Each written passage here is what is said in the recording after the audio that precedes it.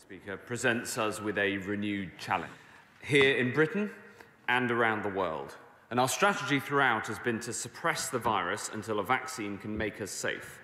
And while collectively our efforts were working on the old variant, when faced with a new variant that's between 50 to 70% more transmissible, there's been no choice but to respond.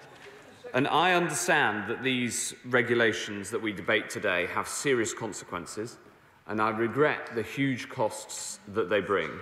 But I know just as surely that these costs are by far outweighed by the costs that we would bear without action. And the goal is, as my right honourable friend said, that by the middle of next month, we plan to have offered the first dose to everyone in the top 4 priority groups. And they currently account for 4 out of 5 COVID fatalities.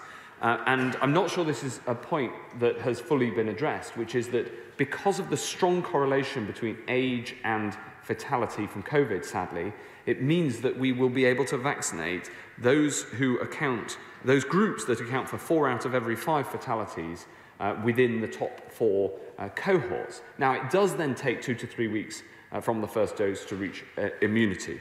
But the vaccine, therefore, is the way out of this pandemic, and it's the way to a better year ahead. What's a rate-limiting factor is the amount of the actual juice available, the actual vaccine, which is not manufactured like a chemical. It is effectively it is a biological product. It's a bit like if you bake your own bread, Madam Deputy Speaker. I don't know if you do, but I sometimes do.